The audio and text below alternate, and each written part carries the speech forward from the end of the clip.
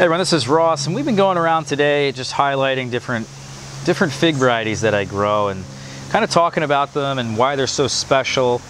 We have so many varieties here, over 200 that I'm growing here on the patio alone. And I just feel obligated to talk about a few things, a few varieties. This is called Galicia Negra. I'm sure the pronunciation's off a little bit on that, but this is a fig, I think, from Spain. And it's a fig that I quite like. I'm starting to really like these Black Mission type figs. So I'm gonna pick this now.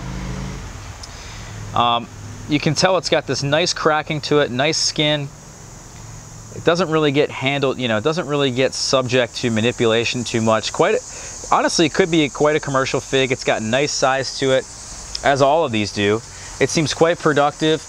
They're all ripening at the same time, which seems to be actually a very valuable characteristic.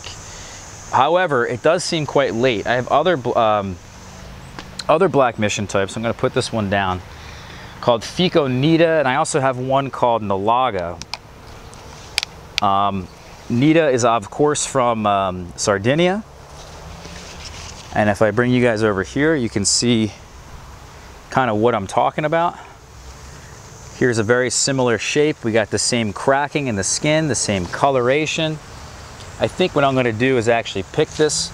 We've got similar leaves to it. Typical Black Mission style leaf. Let's pick it.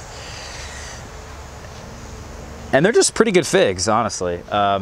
Fico Nita has not been that impressive so far. But here's another one, Nalaga. You can tell here's pretty much the exact same leaf we just looked at. And here you can see some figs down here. But what I've been impressed with the most in terms of the Fico Nita is that it's actually quite early, it seems like. However, the Galicia Negra seems to have a much better flavor. Definitely a different fig. They're not all created equal. I'm gonna just put you guys down here in a minute. They have a similar-ish flavor, not exactly the same, but Galicia Negra I think is just a better fig. And they're all ripening at the same time, which is really, I think, impressive.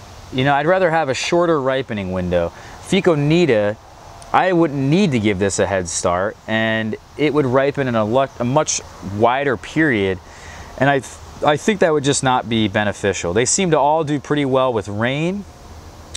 Well, actually, that's not true. Fico Nita seems to split. Galicia Negra seems to split only slightly.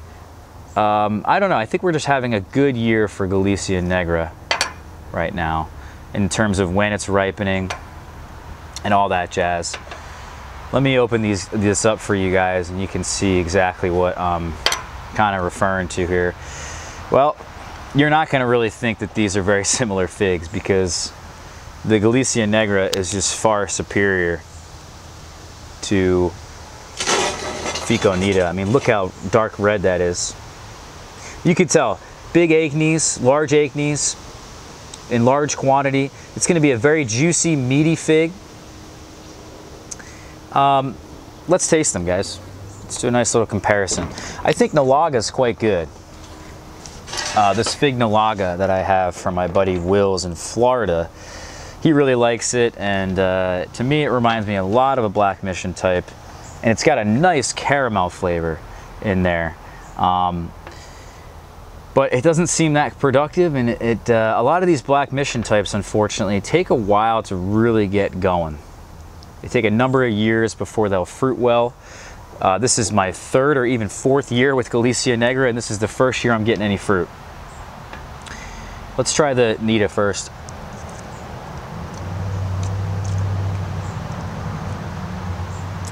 Not bad.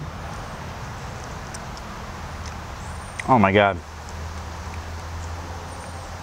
Galicia Negra is just in a class of its own, guys. Yeah, this is a really nice fig. I'm impressed. I really am. Very soft, very dense. Even though it has these big acnes to it, the flavor isn't bad either. It's a huge fig. It's a really like a medium to large size fig that I grow. It's really got some nice mouthfeel to it, some nice texture. The flavor is probably like a 3.5 out of 5. But because it has a nice texture, I have to give this fig a 4 out of 5. This is really impressive. The intensity of the berry is not what you expect, even though it's got such a dark purple pulp to it almost.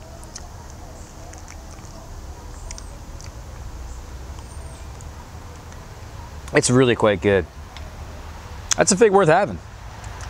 And I actually was kind of hyped up about it myself. And then as we got closer to actually it ripening, I really kind of was a bit discouraged and really not looking forward to it that much. But that's really nice. So that's Galicia Negra, guys. Just wanted to do that little review for you guys on the specific varieties. Show you guys why I like them so much. And yeah, hope to see you guys soon. If you enjoyed these little taste test videos that we've been doing on these varieties, share them with someone you know who grows figs. Thanks ahead of time. We'll talk to you guys soon, and take care.